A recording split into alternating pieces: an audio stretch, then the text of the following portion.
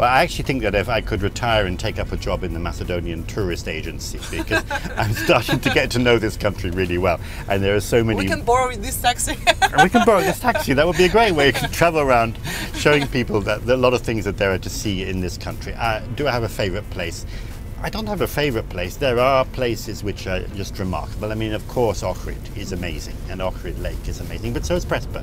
And when you travel between Ohrid and Prespa over up to Galičica, it's breathtaking. But there are many other breathtaking places in the country. You can go over to the, over towards Berovo, and that area is also wonderful. Up in the mountains at Shah.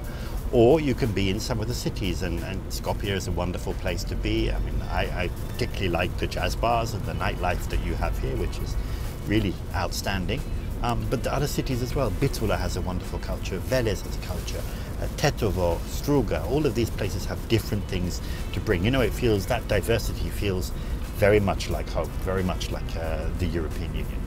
That's why I said it's the world in small.